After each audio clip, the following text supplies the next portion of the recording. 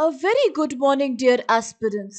बायजूस के government exams prep channel में आप सभी का हार्दिक स्वागत है. A very warm welcome to all of you in today's lecture on this day in history.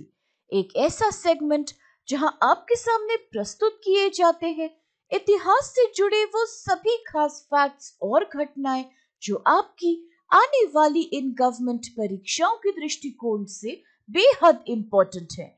And along with this, we will also share some very crucial practice questions with you towards the end of the lecture. आप अवश्य ही आज के सभी facts को ध्यान से देखते हुए इन प्रैक्टिस क्वेश्चंस को उत्तर देने का प्रयास कीजिए और इनके आंसर्स लगातार आप शेयर कीजिए हमारे साथ कमेंट बॉक्स में. तो आइए अब शुरू करते हैं 19 जुलाई अर्थात आज के दिनांक से जुड़े सभी आवश्यक हिस्टोरिकल फैक्ट्स की. The very first fact is associated with 1827 अर्थात 1827 when Indian freedom fighter Mangal Pandey was born अर्थात आज के दिन भारतीय स्वतंत्रता सेनानी मंगल पांडे का जन्म हुआ था.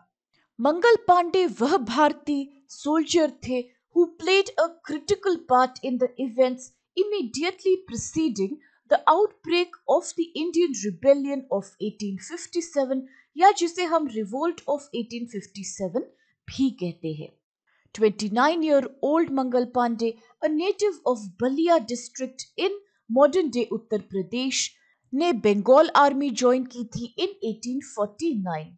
He worked as a soldier in the 5th Company of the 34th Bengal Native Infantry BNI Regiment of the British East India Company. Mangal Pandey के विद्रोह ने सीधे तौर पे डायरेक्ट तौर पे 1857 के विद्रोह का कारण नहीं क्रिएट किया, परंतु इसने उस क्रोध और हताशा की भावनाओं को और तीव्र कर दिया जो भारतीय सिपाहियों ने अपने अंग्रेजी रूलर्स के खिलाफ उस समय महसूस करी थी. फरवरी 1857 में there was some tension in the 19th BNI इस डर के कारण कि the cartridges of Enfield P53 rifles which were to be introduced to the army that year contained grease that was made with the fat of cows and pigs. यह न कि सिर्फ हिंदू समुदाय बल्कि मुस्लिम समुदाय के सिपाहियों के लिए भी बेहद ऑफेंसिव बात थी.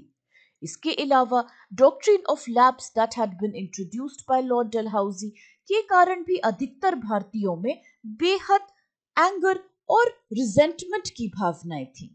मंगल पांडे ने अपने फेलो सोल्जर्स को विरोध के लिए प्रोत्साहित किया and on 29 March 1857 sergeant major adjutant lieutenant Henry बोग was shot at by Mangal Pandey.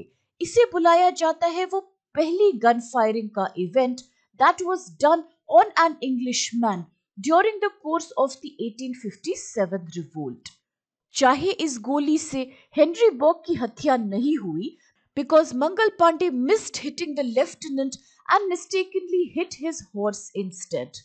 परंतु इस हादसे की खास बात थी that none of the Indian soldiers came out openly in the support of British. सभी ने मंगल पांडे का समर्थन किया except a soldier named Sheikh Paltu.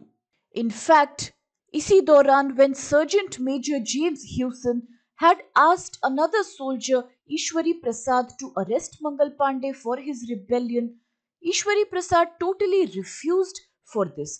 इसके कारण अंग्रेजों को ये आभास हुआ that the soldiers were already united in their intention against the British government.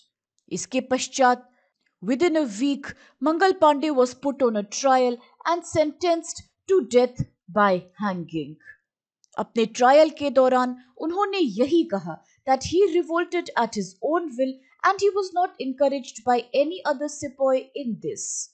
Soldier Ishwari Prasad was also sentenced to death by hanging क्योंकि उन्होंने अन्य सोल्जर्स को आदेश दिया था to not arrest Mangal Pandey and then as per the sentence Mangal Pandey was eventually executed on 8 अप्रैल 1857 और 6 मई को entire 34th regiment of the BNI was disbanded. This was done because an investigation revealed that the soldiers had not controlled one mutinying soldier. और अब इसके साथ आइए आज का अगला फैक्ट देखते हैं जो है संबंधित 1969 से when the Indian government nationalized 14 major commercial banks, अर्थात भारत सरकार ने 14 प्रमुख कमर्शियल बैंकों का राष्ट्रीयकरण किया था. On July 19th, 1969, Indira Gandhi, who was the then Prime Minister of India, decided to nationalize 14 largest private sector banks of the country. और इसके पहले with Imperial Bank already been nationalized and renamed as the State Bank of India in 1955, इस फैसले ने ultimately 80% of banking assets को state control के अंतर्गत ला दिया. On July 19th, 1969, the Banking Companies Acquisition and Transfer of Undertakings Ordinance resulted in the ownership of 14 banks being transferred to the state. 14 banks which were nationalized were Allahabad Bank, Bank of India, Bank of Baroda, Bank of Maharashtra, Central Bank of India, Canara Bank, Dena Bank, Indian Overseas Bank, Indian Bank, Punjab National Bank, Syndicate Bank, Union Bank of India, United Bank and UCO Bank. यही नहीं, इसके पश्चात इन a second wave of nationalisation done in 1980 6 और banks को nationalise भी किया गया जिसमें शामिल थे Andhra bank, corporation bank, the new bank of India, oriental bank of commerce, Punjab and Sindh bank and Vijaya bank. कई कारण थे कि सरकार ने बैंकों का राष्ट्रीयकरण करना उचित समझा. सबसे पहले this led to an increase in funds and thereby improved the economic condition of the country. It helped in boosting the rural and agriculture sector of the country as well as it opened up a major employment opportunity for people across India. Government of India ने कई committees भी स्थापित करी थी with the task of analyzing India's banking sector and recommending legislation and regulations उनको more effective, competitive और efficient बनाने के कारण. These committees submitted their recommendations in the 1990s in reports जिन्हें व्यापक रूप से जाना जाता है as the Narasimham Committee 1 in 1991 report and the Narasimham Committee 2 report that was released in 1998.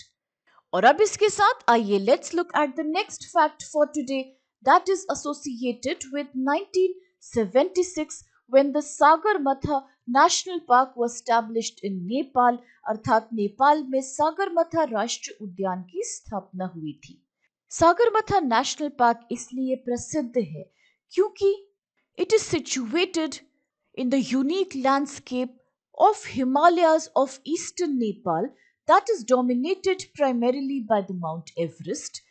इसके अंतर्गत आता है एक विशाल area of 1148 kilometers square in the Solukhumbu district there.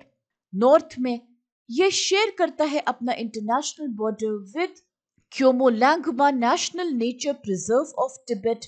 In the east it is adjacent to the Makalu Barun National Park और दक्षिण में ये extend करता है right until the दूध Kosi river.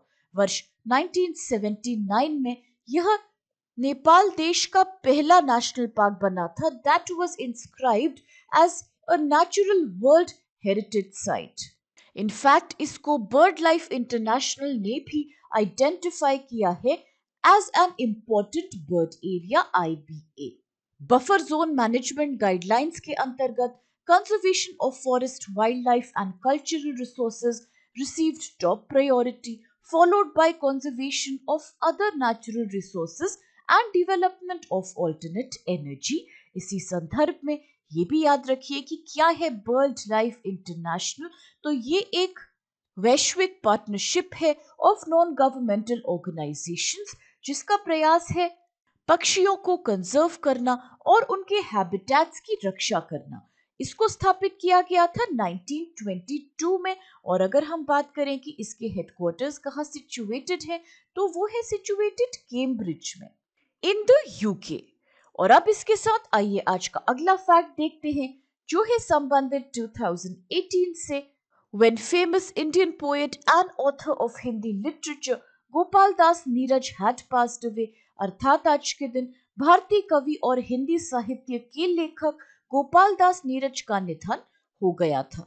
He was popularly known as Neeraj और एक जाने माने भारतीय पोएट थे, ऑथर थे हिंदी लिटरेचर के। He was also a poet of Hindi कवि सम्मेलन। उनका संबंध उत्तर प्रदेश राज्य से था। Besides writing, he also taught as a professor of Hindi literature in several colleges of the state. उन्होंने हिंदी सिनेमा के लिए भी कई सॉन्ग्स का कॉम्पोजिशन किया था। And he was proficient in both Hindi as well as Urdu language. अपने सभी योगदानों के कारण he was awarded Padma Shri in 1991, the Padma Bhushan in 2007, which is the third highest civilian award in India, preceded only by the Bharat Ratna, जो कि सर्वोच्च नागरिक सम्मान है भारत में, and then comes the Padma Vibhushan, which is the second highest civilian honor given in India. इसी संदर्भ में ये भी याद रखिए कि कौन सा है सबसे पुराना और highest Indian literary award that is given annually by the भारतीय Jnanpith to an author for their outstanding contribution towards literature. तो ये है ज्ञानपीठ अवार्ड, जिसकी स्थापना सबसे पहले करी गई थी 1961 में, and it was first time awarded in 1965. Who was the first recipient of the Gyanpith Award? So please remember that the very first recipient of this award was G. Shankara Kurup. He was awarded for his contributions in the Malayalam literature. और अगर बात करें हिंदी भाषा की, so the first Hindi poet to have received this award was Sumitra Nandan Pant, who was given this award in 1968. और इसके साथ अब चल के देखते हैं कौन से क्वेश्चंस आज करने हैं हमें solve. The very first one is, who had fired the first gun on an Englishman during the course of the revolt of 1857, अर्थात 1857 के विद्रोह के दौरान किसी भी अंग्रेज पर पहली बंदूक किसने चलाई थी? ऑप्शंस हैं ए ईश्वरी प्रसाद, बी शेख पलटू, सी मंगल पांडे, और is it D Nana Sahib? The next question is, what is the third highest civilian award in the Indian Republic? अर्थात भारत गणराज्य में तीसरा सबसे बड़ा नागरिक पुरस्कार कौन सा है? ऑप्शंस हैं ए Bharat Ratna, B Padma Bhushan, C Padma Vibhushan, or is it D Padma Shri?